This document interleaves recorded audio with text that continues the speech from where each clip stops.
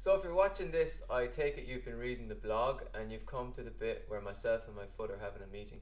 So if you want to just take a seat there, and you can ask questions after we've had our discussion. Right, foot, what's the crack? Well, you've been running a little bit more than usual. This is my foot speaking. You've been running a little bit more than usual, and I'm just feeling a little bit sore in around the ball area. I'd just like you to kind of check in and see what the story is. Alright, so yeah, I agree. I have been running a bit more, but I feel like it's not hugely more. So, and I'm not getting any other symptoms. So I'm going to maybe ask you, do you feel like you're moving well enough for this slight increase in training load? And the foot says, well, you see these rubber things that you have between my toes?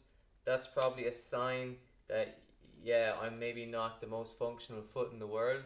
So please help me to move better, and then maybe I'll be happier to help you with your increased running for your Ironman training. Yeah, definitely. So what can we do just to come out of the meeting? If anyone's a bit lost by now, I could understand. But this is the bit where I'm just going to talk about what was that meeting about, and what can we do to help this foot be happier. This guy has, you might see a slight bunion forming, right? And that can be managed by monitoring the big toe and making sure that the big toe is bending back as well as it can. Okay, so we're going to show you that from a different angle in a second, but just keeping that big toe functional and mobile. The other thing to look at is the ability to spread your toes. Okay, this, would you believe it, took me until last year. I'm 38. I never bothered. It's not something I paid attention to, but now the research is really quite strong in terms of what we should be doing to keep our foot healthy. And one of the things is to be able to spread your toes wide like that. This is why I got hold of these. I'll show you a bit closer. It's gone to ruin now, but I must get some more. But they're just toe spreaders, and they go in between the toes to just like create that gap, and that we can move with that more functional foot. Okay. Things you can do to keep your foot healthy. I would say get a hold of it. Get your fingers in between the toes to get that spread. The reason, just to break out there, the reason why we do the spread is because there's now research showing that if you've got a better spread between the toes, you actually get a better push off and propulsion in your running gait. Okay, so it's a winner. So I get your fingers in between the toes, and then just moving in a circular motion the ball at the top of the foot area, the forefoot, and then reverse that. So just getting lots of nice movement into the joints. Okay. Okay.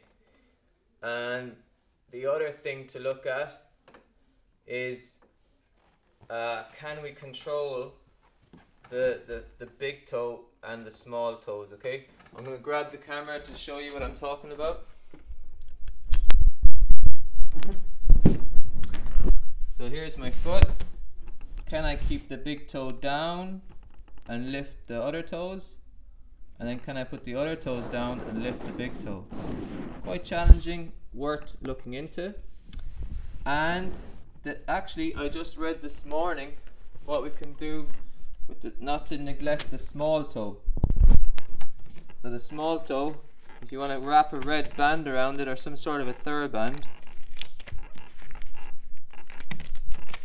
and then you can pull it up, and then you push down to the mat with the small toe, but try to keep all your other toes on the mat. So we're just trying to strengthen up that fifth muscle of the fifth toe, and that can actually help to keep a nice balance across the foot when we're running, so that we're not only over the big toe, if you get me. Okay, and then the last thing I was saying when I mentioned earlier, make sure we keep this joint mobile. So how do I do that? I would get this joint extending, and that is why you would wear these spreaders, because if I have a gap here, now the extension looks a lot nicer. Okay, so when I'm walking around, this would obviously be the other side.